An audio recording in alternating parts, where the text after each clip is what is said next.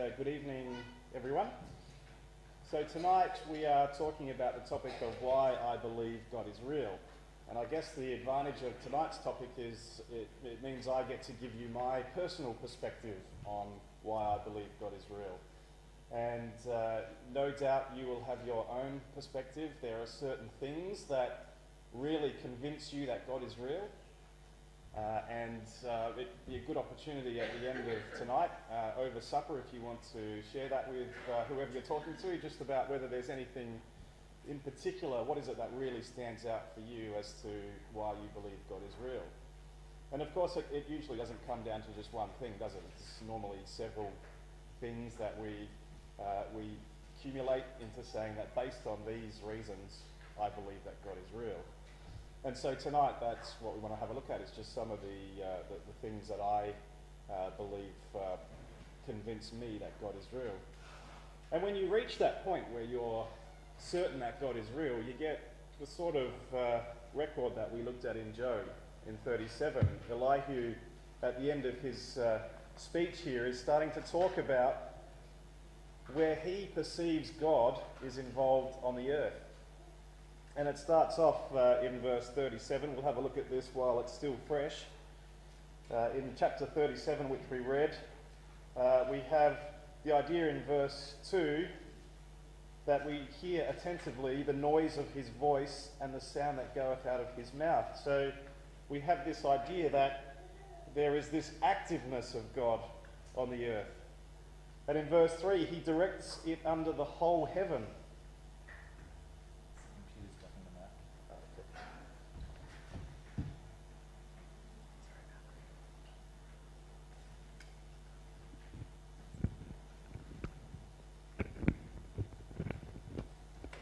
Okay, is that still okay?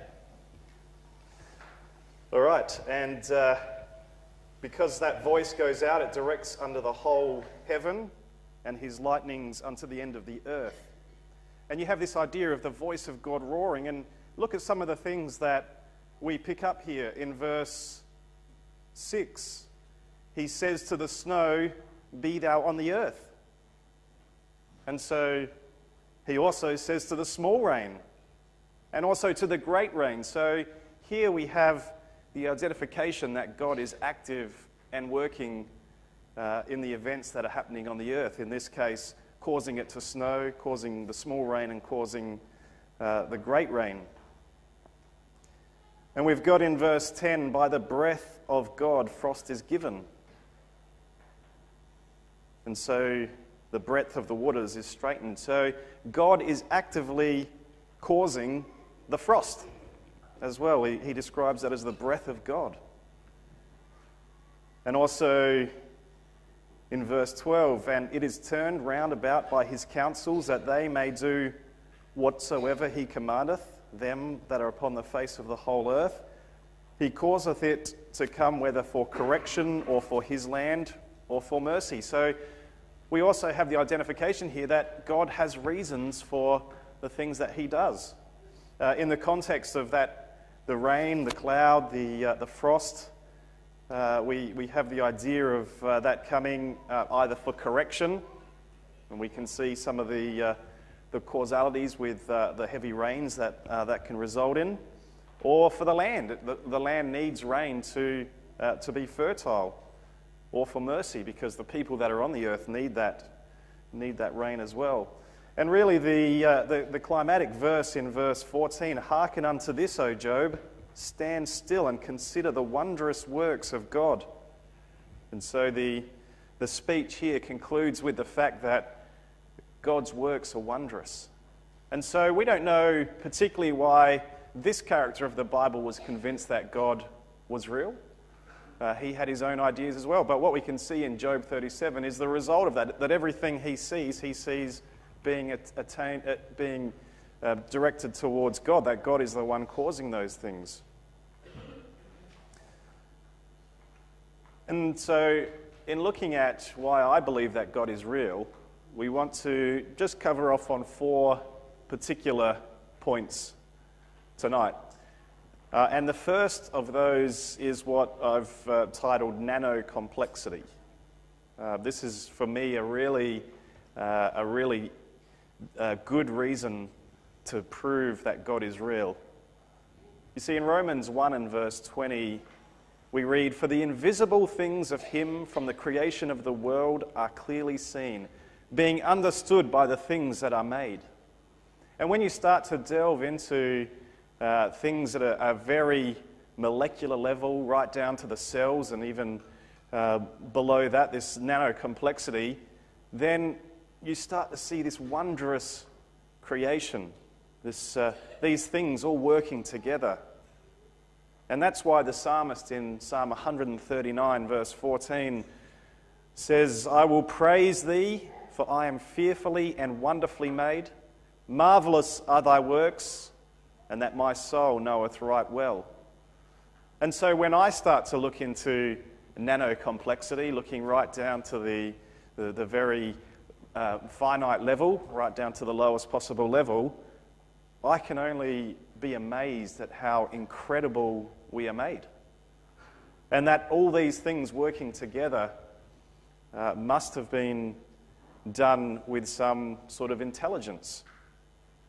And so I just want to use 3 examples of this, looking down at this nano complexity. So I've got a couple of videos just to show. The videos can explain these things very well compared to me.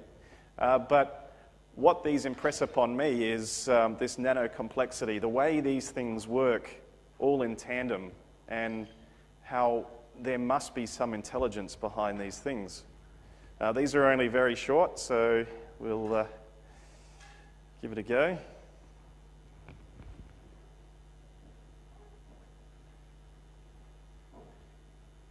In Darwin's Black Box in 1996, Behe spotlighted and made famous a number of really interesting discoveries that had been occurring in biochemistry and cell biology over the last 2 or 3 decades. And what biologists, molecular biologists, cell biologists, microbiologists have been discovering is that at the level of individual cells, there are little tiny examples of nanotechnology, little tiny machines at work. The flagellar motor is the one that Behe made most famous. It's a rotary engine that powers a whip-like tail, a protein tail that functions like a propeller, and it moves the bacterium through liquid, enabling the bacterium to essentially track down its food supply. And this little machine includes a rotor, a stator, a drive shaft, a U-joint, bushings, bearings, and a whip-like tail that functions like a propeller. And the machine in some bacterial systems turns at 100,000 RPMs in one direction and can reverse direction on a quarter of a turn and turn 100,000 RPM in the other direction. A bacterial flagellum is a true nanomachine, about 40 nanometers in size. It's amazing. I mean, E. coli, Salmonella, which are kind of our model systems for the bacterial flagellum, can propel a cell about 20 lengths per second through a very viscous medium, like water, to these organisms. And you extrapolate that to human scale. 20 body lengths per second, 6-foot person, times 20, 120 feet per second. Mark Spitz or Phelps would be setting records with this type of propulsion. It's hardwired into a signal transduction circuit that allows the bacterium to sense changes in the sugar gradient in the surrounding liquid. This signal transduction system is actually a short-term memory system where the cell is, if it's going in the direction of an attractant, a nutrient that it can use to metabolize, it follows that chemical gradient. If it's a repellent, it will sense that and move in the opposite direction. So it's more than just this engine. It's an extraordinary piece of nanotechnology. It's high-tech in low life. And so just by spotlighting these extraordinary pieces of nanotechnology inside cells, and the flagellar motor wasn't the only one by any means, Behe, in a sense, opened up a window for people. He opened up the black box of the inner workings of the cell and said, look, this is much more complex than anything than anything that the early evolutionary biologists had envisioned. Darwin knew nothing of this type of nanotechnology in cells, and at the very least, we've got to come up with an explanation for this. So it's interesting the way that he ends that to say, we have to come up with an explanation for this. And as we delve even further down, we find more and more complexity. And what we have there is a flagellum rotor, which is doing all this work. And so the natural question is, how did it get there? How did it get to the point where it was doing that? It certainly suggests intelligent design. And of course, tonight is not a talk on creation versus evolution, but certainly as we start to look at these things, we get a real sense of some of the complexity in our design. The next one that we want to have a look at is the day in the life of a motor protein. So this is, again, it's another thing which is, in this case, it's inside the brain, and it really gives me a great sense of comfort knowing that this part of us at such a minute level was designed to do a certain thing. So we'll just have a look at this one as well.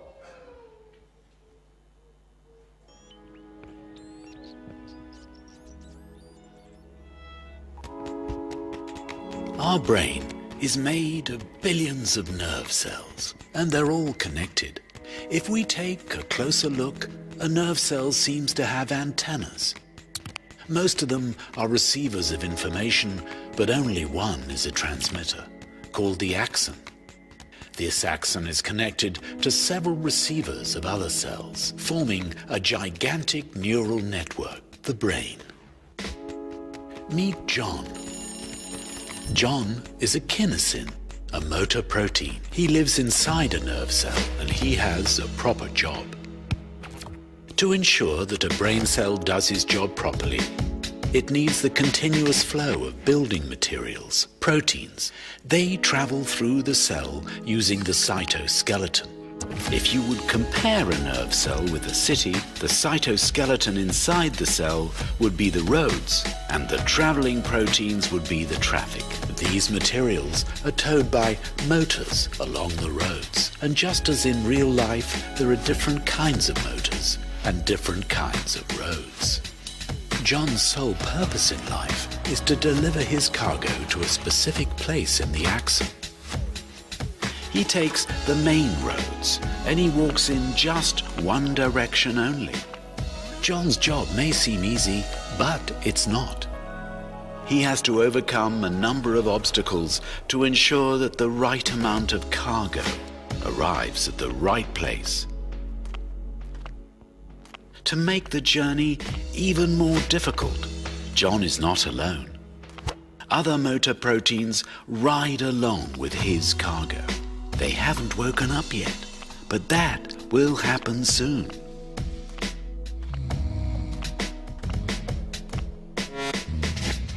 The journey starts in the center of the city, just like in the center of the cell. To enter the axon, John has to pass a place called the axon initial segment. In this segment, there are two kinds of roads. The main roads that John uses, called the microtubules, and a lot of little alleys called actin. And here, our brave motor protein meets his first challenge, because one of his sleeping travel companions, myosin, has woken up and starts to cling to the actin. And there are a lot of alleys. Only brute force can save John now. Fate strikes again. The other companion, Dynin, wakes up, and he can only walk in the opposite direction of John, resulting in a tug of war.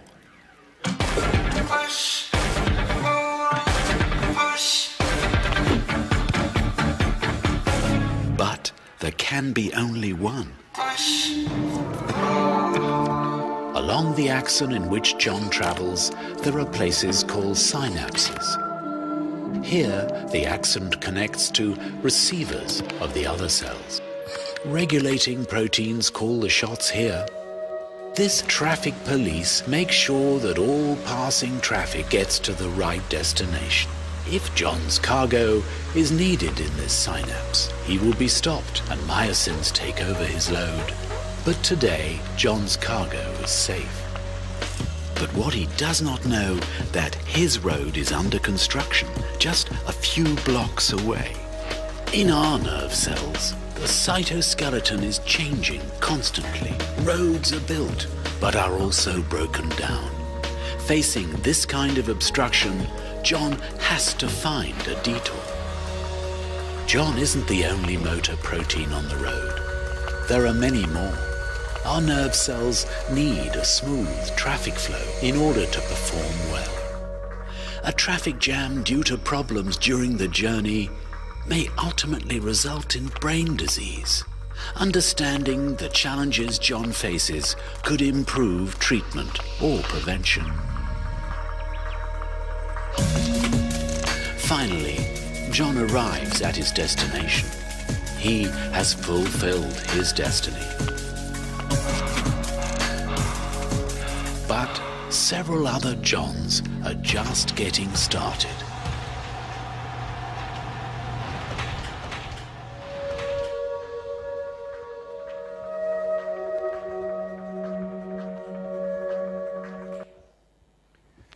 So again, when we consider all of the interrelated things that need to go right there and the complexity of that sort of system, it definitely shows to me that this is something that needed to have been designed, that it couldn't have all happened by chance. And there's, as the video mentioned, when things start to go wrong, that's when we have brain disease. When things are all going well and these are all working together, that's when the system works at its most optimum. One other very short video relates also to the information in the DNA, so we'll just take a quick look at this one as well.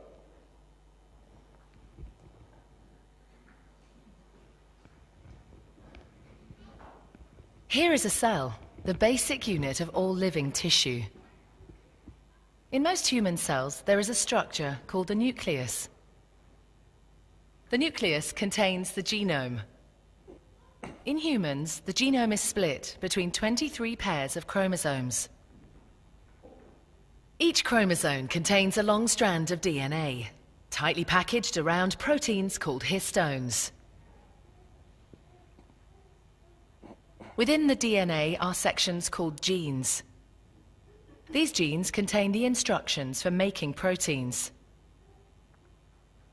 When a gene is switched on, an enzyme called RNA polymerase attaches to the start of the gene. It moves along the DNA, making a strand of messenger RNA out of free bases in the nucleus. The DNA code determines the order in which the free bases are added to the messenger RNA. This process is called transcription.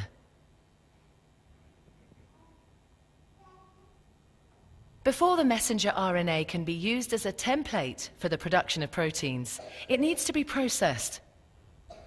This involves removing and adding sections of RNA. The messenger RNA then moves out of the nucleus into the cytoplasm.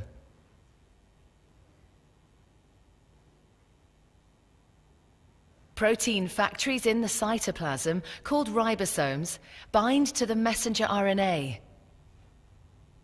The ribosome reads the code in the messenger RNA to produce a chain made up of amino acids. There are 20 different types of amino acid. Transfer RNA molecules carry the amino acids to the ribosome. The messenger RNA is read 3 bases at a time. As each triplet is read, a transfer RNA delivers the corresponding amino acid. This is added to a growing chain of amino acids. Once the last amino acid has been added, the chain folds into a complex 3D shape to form the protein.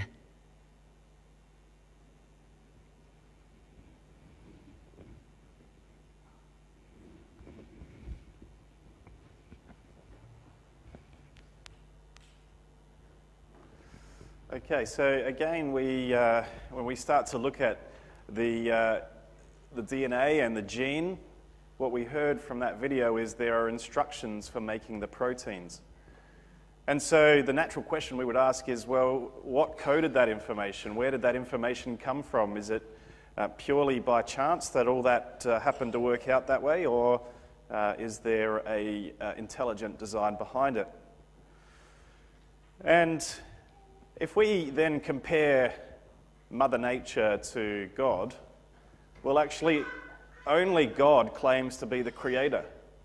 Whether Mother Nature is intelligent or not, Mother Nature has not claimed to be the creator or to have created, whereas God has left behind a record and evidence that he is the intelligence behind our existence. And so what we say is that it can't be dumb luck that these things that we've seen are so complex were created. And so you take that logical leap from there and you say, well, if there is some intelligence, then that means something intelligent must have created us. And as I've said, the only intelligence to claim to be the creator is God. And we see that from some of those records there. Genesis 1 and verse 1, in the beginning God created the heaven and the earth. And in Colossians 1 and verse 16, for by him were all things created that are in heaven and that are in earth, visible and invisible, whether they be thrones or dominions or principalities or powers or things, all things were created by him and for him. It's interesting when the writer of Colossians wrote that, obviously they had a lot less information about some of these things. So things that were invisible in those days are now quite visible, and we have much more information about that nano complexity. Genesis 1 and verse 26, God says, let us make man in our image after our likeness. And really Hebrews 11 verse 3 gives the conclusion of the matter here, that by faith we understand that the universe was created by the word of God, so that what is seen was not made out of things that are visible. And so when we look at nano complexity, certainly from my perspective, that convinces me that God is real. And he claims to be the creator. But Hebrews also puts a little extra point on this, and that is this word faith. Because I think there is also an element of faith needed as well. We see God claiming to be the creator. We have all the evidence of this complexity that suggests design. And so by faith we therefore conclude that God is the creator and that God is real. And when you start to think about God's claims, it's not just that God claimed to be the creator. He gave us the Bible, of course, which contains many other points. But when we look at the record here in Isaiah 46, verse 9 to 10, we find something else. God claims, I am God and there is none else. I am God and there is none like me, declaring the end from the beginning, and from ancient times the things that are not yet done, saying, my counsel shall stand, and I will do all my pleasure. So, God claims to know the end from the beginning. And so, yes, we take this logical leap around complexity and the fact that that means God is real, but we can also test God's claim on other things. And God claims to know the end from the beginning. And when we start to look at prophecy, we can start to test that a little bit more. This is something which is quite tangible for us to test. Have a look at the prophecy, and if God prophesied something and it came true, then we can take a great deal of confidence that God is real. So let's test very briefly one or two of God's prophecies. And we're going to use the prophecy of Tyre. This is purely coincidental that there was some record this morning around Hiram, the other Hiram from Tyre, who helped to build the temple. But it's quite fitting then that we would look at this one as well. And Hiram, the king of Tyre, the other Hiram, not the one we looked at this morning, from between 980 BC and 947 BC, there's some records in the Bible about his involvement and also Tyre and their involvement as well. We have recorded in 2 Samuel 5 that he built King David a house. In 1 Kings 5, that Tyre helped Solomon with materials for the building temple. And also in 1 Kings 9, he had a joint overseas trade alliance with Solomon. So Tyre and Israel had a very close relationship. But what we find is that relationship over time starts to dissolve. And so God then prophesies against Tyre. And here on the screen are just some of the records where we have recorded around the prophecy of Tyre. Isaiah 23 prophesied of the downfall of the nation. Amos 1, verses 9 to 10, that they would be punished for neglecting the brotherly covenant. Zechariah 9, that they would be cast out and devoured with fire. Jeremiah 25, that they would drink of the cup of fury. Also Jeremiah 27, they would come under the control of Nebuchadnezzar. And Ezekiel 26 prophesied in quite a good amount of detail the downfall of Tyre. And these are some of the things that we read in Ezekiel 26 concerning that downfall of Tyre. The record tells us that Nebuchadnezzar would destroy the main city, that the debris of that city would be thrown into the water, that the city would become a bare rock, that many nations would come against Tyre, that the city would never be rebuilt, that fishermen would spread their nets over the site. And so if we now look at whether or not this happened to occur, we can, if it does occur, if it has occurred in history, we can have the confidence that God's claim is true and therefore God is true and real. Because this is quite specific. There's a lot of very specific parts to this prophecy. And what we find in history is that these things did happen exactly as God prophesied. They didn't happen all at once either. They happened over a period of time. And so you have that city-state of Tyre, the mainland city and the island city. In 573 BC, Nebuchadnezzar destroyed the mainland city of Tyre. He sieged the city for 13 years, and when he moved into the city, he discovered that all of the people had fled to that island city. And so King Nebuchadnezzar and his armies left, and the people of the island city thought that they were safe. But he certainly destroyed that mainland city of Tyre. And then, over 200 years later, we have King Alexander coming against the mainland city. And he comes down to that city and he discovers that that city is in ruins. And as his armies are there, so the story goes, the people in the island city were taunting his armies, saying, "You can't come after us, we're completely safe, good luck with that." And of course, this enraged King Alexander. So what he did is he ordered his men to build a causeway. So his men started collecting the debris from that mainland city and they started to build this causeway, thus fulfilling that prophecy, the part of the prophecy that said that the city would be thrown into the water. And so King Alexander and his armies are building this causeway so that they can get out to the island. And on top of that, King Alexander calls the nations that he had conquered, such as Sidon and Cyprus and many other nations. They come down against Tyre as well, thus fulfilling the prophecy that many nations would come against Tyre.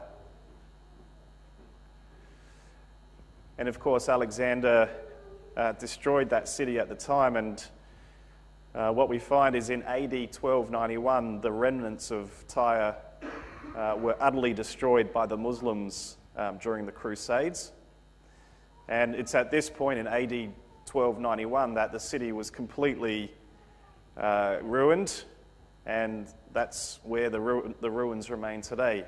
So this ancient city of Tyre has never been rebuilt. In fact, what remains is a small fishing village, and there's a photo of a fisherman casting and drying their nets on the rock. So what an amazing prophecy in such finite detail, talking not only about the king, but about the debris being thrown into the water, the fact that fishermen would dry their nets there. And what we see is that is fulfilled over a period of time, exactly as God prophesied. And this gives me an amazing amount of confidence that God is real. Of course, God prophesied many other things as well, and we don't have time, of course, to look at a lot of them in detail. But another one which I think is really an amazing prophecy is taken from Daniel 2. And we all know the record of Nebuchadnezzar's dream, where he dreamt of that image that had a head of gold and arms and chest of silver, and the lower belly of bronze, and the legs of iron, and the feet of iron and clay. And he sees in that vision that rock come and smash the image up, grinds it to powder, and then the rock forms a mountain which covers the whole earth.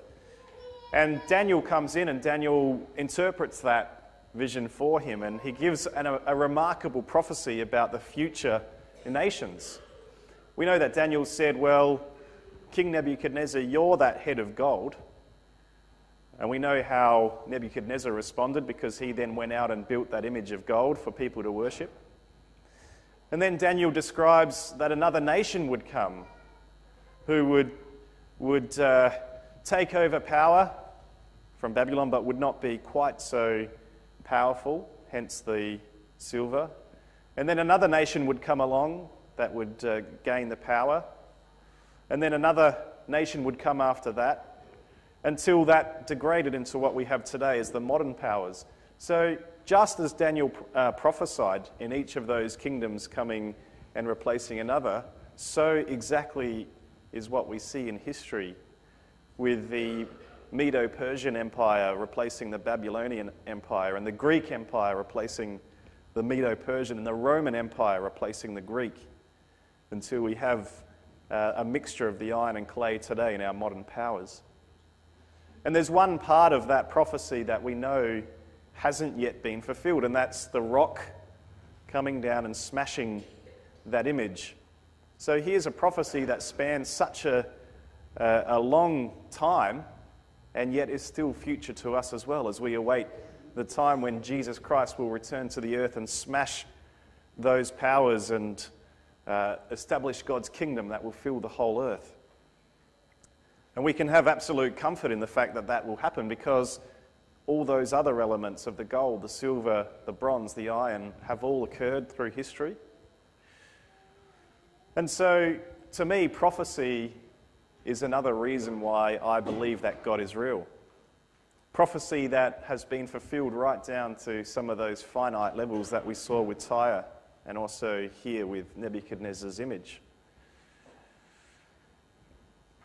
Well, the third reason why I believe that God is real actually comes down to a word called providence. But even more specific to that is a place that you may have heard of, called Boomer Beach in Victor Harbor. And what we're getting into now is something a lot more personal from my perspective when it comes to my belief that God is real. And it's about the providence that we see, the evidence of providence in our lives, where miraculous things have happened that can't be explained by anything other than God's providence. And when I was 3 years old, one of 4 children at the time, I was laying on the beach in Booma Beach with my brother and my sister, both older than me, and my parents were further back attending to the youngest, the newborn. And when my parents looked back, there was only 2 children left because I was gone. And what had happened is that a wave had come over and smashed into us and sucked me out to sea. And by the time my parents turned around and saw that I was gone, there they could see me bobbing away off into the deep ocean. And so, of course, my dad naturally ran immediately into the water. And as he was running to try to catch up with me, as the sea was drifting me out further away, he lost his balance just as he was about ready to grab me, lost his balance, went under the water, and when he came back up, he had lost sight of me, and that instant reaction where he couldn't see where I was. And just as he was looking around, suddenly a wave basically picked me up and lifted me up and virtually pushed me right into my father's hands. And of course, I'm here today. So that act of that wave pushing me into my father's hands saved my life on that day. And for me, I believe God is real because I believe in providence, and I believe that God is playing a part in our lives. And I honestly believe that that wave was there at that time because of God's providence in my life. And of course, we hear stories about people who have come to a knowledge of God through something so minute or unusual or coincidental that you would hardly believe it.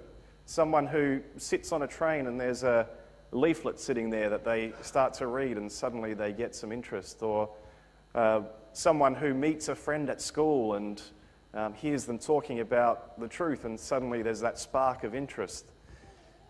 I think that many of us have experienced or have seen or have heard of some level of providence that God plays today. And that really comes down to a very personal thing, doesn't it? It's something personal for each of us. There's no evidence, there's no proof that it was God in those events for all these people, but we have faith and we believe that God is directing our steps. And when you consider verses like Deuteronomy 31 and verse 6, "Be strong and of a good courage, fear not, nor be afraid of them, for the Lord thy God, he it is that doth go with thee. He will not fail thee nor forsake thee." And so we get that comfort, don't we, that God is with us, that God will not fail us and that God will not forsake us. It's that providential care of God in our lives today, seen through the ages. Isaiah 41 verse 10 also, from the Amplified Version, "Fear not, there is nothing to fear, for I am with you. Do not look around you in terror and be dismayed, for I am your God. I will strengthen and harden you to difficulties. Yes, I will help you. Yes, I will hold you up and retain you with my victorious right hand of righteousness and justice."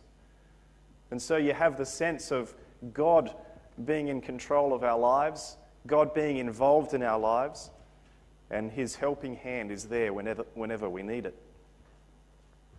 And so the third reason why I believe that God is real is because of the evidence that we see of his providence, not only today, but also throughout the ages. And I think the final, or the fourth reason that we're covering tonight relating to why I believe God is real is because God offers a hope of salvation. And we've got the verse from Proverbs 29, verse 18, "Where there is no vision, the people perish." And so when you have a look at a grave site today, you have hundreds and hundreds of graves of people who had no vision, people that died, and that's the end of their life. But the verse goes on, "But he that keepeth the law, happy is he, And so amongst these many graves, you have the odd one or two, the graves relating to those people that did believe that God was real, that had a vision and kept his law. And those people, they died happy because they've got a future hope, a hope of something that takes us beyond our mortal life. You see, God promised in John 17, verse 3, that this is life eternal, that they might know thee, the only true God, and Jesus Christ, whom thou hast sent. And so I believe God is real because God offers that hope of salvation, of something beyond just our mortal life today. And he promises in Numbers 14 and verse 21 to fill the whole earth with his glory.